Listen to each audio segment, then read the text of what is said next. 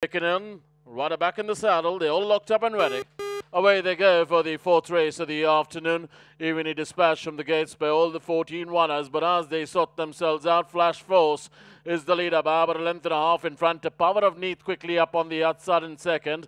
A length away, Power of Neath. Then we go back to High Lad. A length away there in the dark blue jacket is Numero Uno.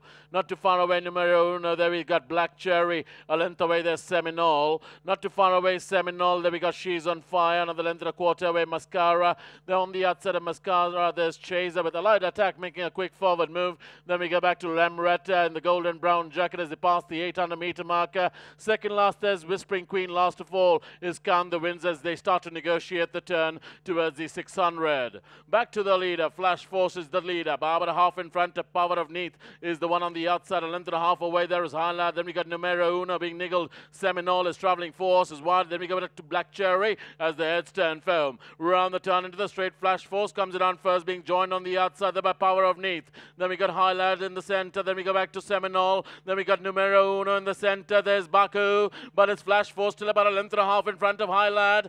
She's on Fire is the one beginning to warm up on the inner rail. It's her Flash Force, some She's on Fire. It's Flash Force, some She's on Fire, and She's on Fire is absolutely on fire this afternoon. She's on Fire is going to win this one from Flash Force. Then we got Seminole with the money, finishes ahead of Highland. Then we got Mascara, Chaser. Then we go back to Buck.